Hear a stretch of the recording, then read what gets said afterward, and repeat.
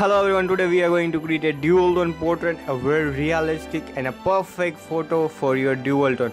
First of all you have to do is just click the photo in black background and go to that adjustment layer, select the gradient map and make sure to select this black and white gradient map.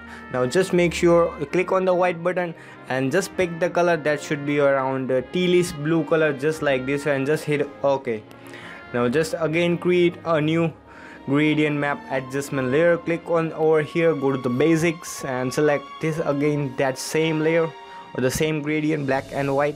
Just make sure to select on the white color, and now we will select a kind of reddish orange type, pinkish red tone over here, and just hit OK.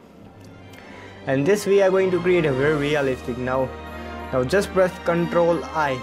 Right, first of all just select this layer and just change the blending mode to color, guys. This is very important. Go to the blue color and just make sure to select the blending mode to color. Now select the brush tool and make sure to select the black color, white color on the foreground, and press Ctrl I button to invert the whole image of that red tone which we have created.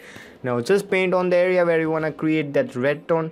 Suppose it should be around the area where the shadows are there, so just paint on the area where the shadows are present, mostly on the one side of the photo, and make sure to select the opacity to around not 100% but around 50 or 60% would be pretty perfect, and just paint on the area where the shadows are present, guys. This is very important.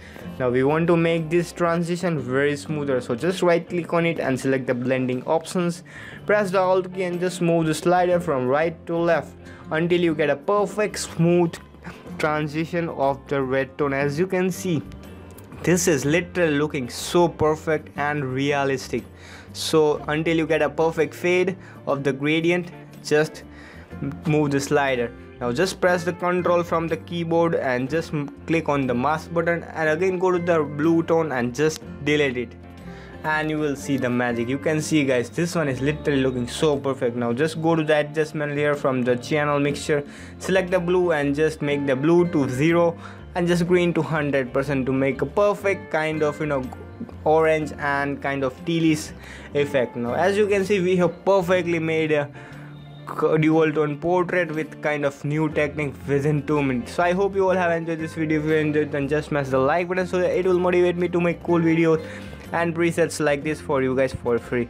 Also download the whole premium collection of presets from my website, and also follow me on Instagram, just type ashvircreations. So guys, thank you for watching and see you in the next tutorial.